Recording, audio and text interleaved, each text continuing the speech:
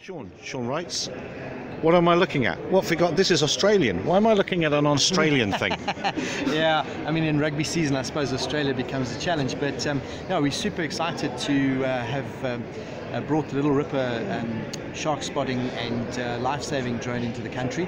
They were out here last week for an international life-saving conference, and we got into discussion with them, and we've become their partner. So wow. Hoping to roll this out, coming to a beach near you. So what can this do for me then? So this drone has the capacity to deploy a life vest. So in its, I think it can carry up to 4 inflatable life vests. So it drops it from the drone onto the struggling swimmer, auto inflates, and the person then would be able to hang on to it until rescue comes to them. So no longer rushing out to get to the drowning person, fly the drone out, deliver the inflatable to them, effectively limit panic and save lives. But the really cool thing about this drone is that it's got an AI around shark spotting, and in Australia they had really good success in being able to detect sharks and warn bathers before the sharks come too close to be a risk.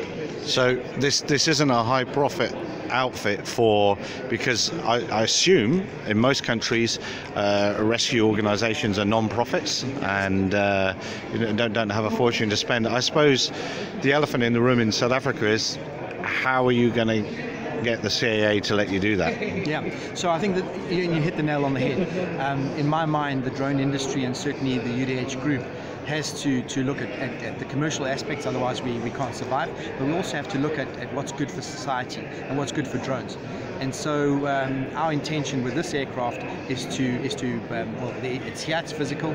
We're going to register it onto the DroneOps ROC, and we're looking for project sponsors that can get this moving. I think part of the intention of it is to help with young people getting into the drone industry, licensed, certified operations, not certified as in the formal aviation way, but approved operations on an ROC, flying on beaches in South Africa. And we're hoping, with a little bit of luck and if we can get the CA to expedite, to have it done by December.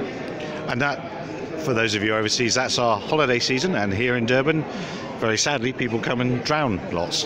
It's sad. I don't mean to be flippant, but that's the reality of it.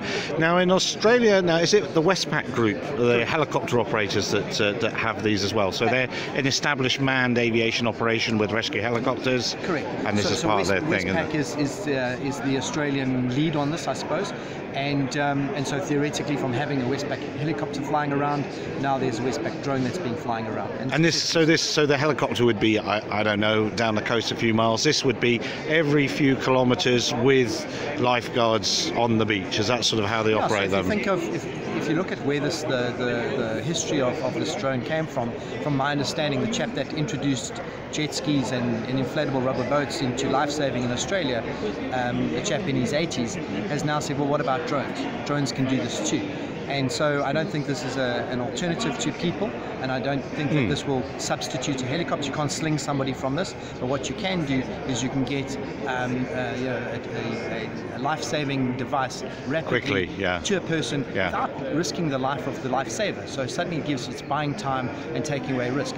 The biggest flotation device here can be used by 5 people simultaneously. So if you think about rip currents and big events, if you now need to drop something and get sort out 5 people at the same time, you have the capacity to do it, and it can carry up to 2 of those sausages or 4 individual units. And I suppose it's a really good example in our VC-funded industry of a use case coming from a company that already had a problem. They knew how to solve it because they are the company that was solving that problem. So they've created a practical solution rather than a Silicon Valley solution to a product. 100%. And I think if you look at their history as well, I mean, the intention was really to look at using existing technology. So it's a DJI base here, and getting that technology to actually play a positive role. I think the profit motive may come in the future, but my feeling right now is that there's a social aspect to this. That's great for all of us, really. Now, looking across the stand, I can't but help noticing a black thing over there that looks quite sleek, and there's definitely an eVTOL. Yeah. Can you take me by the hand and lead me through that? Absolutely. So we're very excited to Let's go a bit closer. Excuse us for interrupting. Sorry. So if you have a look here, it's the Scout. So this is a European manufactured VTOL. This one particularly was set for the South African specification, so it has CA approved it. I see you've got it, yeah, ZTWAM, and I can't but help notice you seem to have the antennas for a HERE link here, and you seem to have one of Philips' GPSs, so I'm guessing there's a cube hiding in there. Absolutely. So it's got a lot of new technology in it. The big challenge in South Africa is trying to meet the standards in terms of ICASA registrations, in terms of the CAA, and so from our perspective and the investigations that we've done, this aircraft is the aircraft that has the capacity to fly the greatest distance in South Africa. I've noticed here this mapping camera can't do you much good. Yeah, it looks like a mapping camera, but it actually is the IRIS system. So it's the first aircraft that we know that is now approved by the regulator of the country to fly with automated detect and avoid.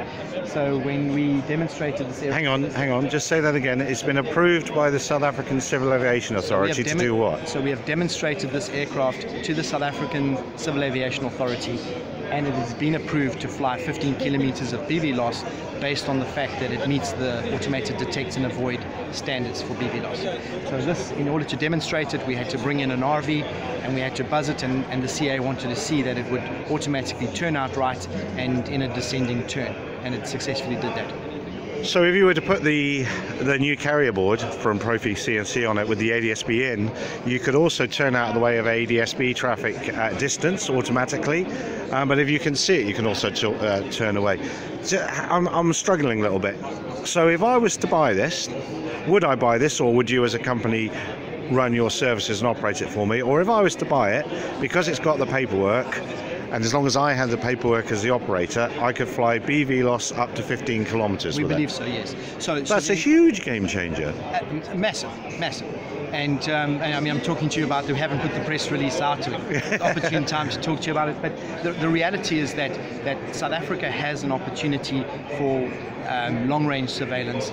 Our regulations are pretty strict. I mean, Gary, you know about this. And so, our intention was to find a solution that would be, that the CA would have comfort with, that would be practical, and so yes, this aircraft will be available for sale with the surveillance payload on it. It's not cheap. I mean, it comes in over R1 million, but to do the job properly.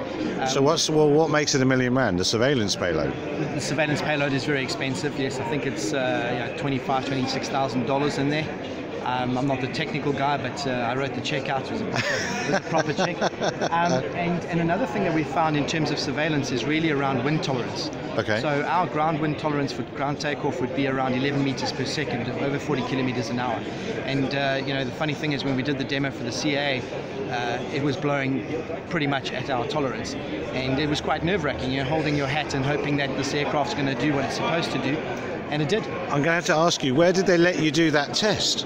We have approval for a flight training facility, or a flight facility near Vanderbijl Park. Okay, yeah. So we had 20 kilometers to work with. We had flexible use of airspace.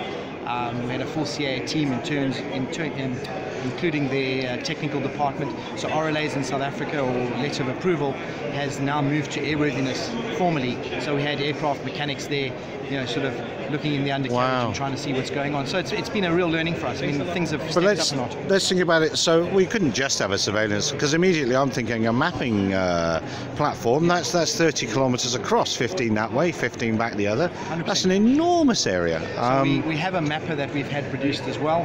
It'll be in the country within the next, I think within the next 3 or 4 weeks, with a surveillance camera, with a Sony mapping camera, and yeah, we think it's game changing. I mean, internationally, that is. I'm being genuinely, dear viewer, I'm being told about this for the first time.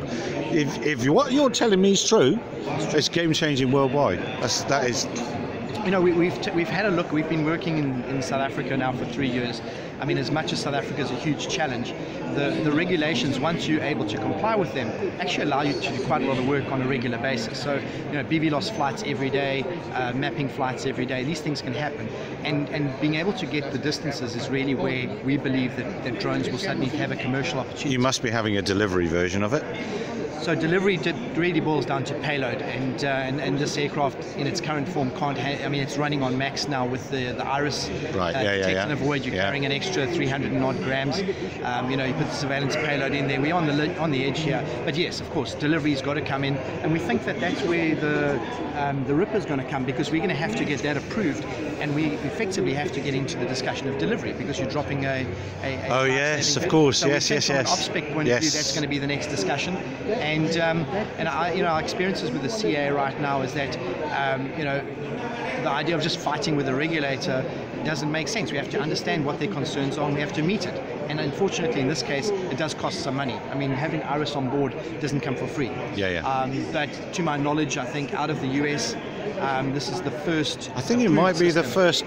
Yeah, operational. You might very well be, So I think you said once before, I'm a bit of a dreamer, but I believe we really are getting where we want to be. Well done. That is amazing, and I'm.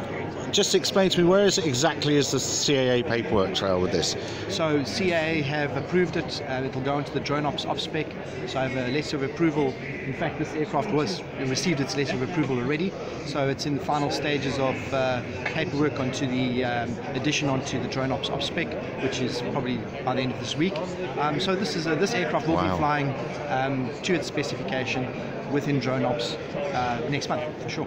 You don't mind me posting this video then? No. Excellent. Sean, thank you very much. That's very exciting.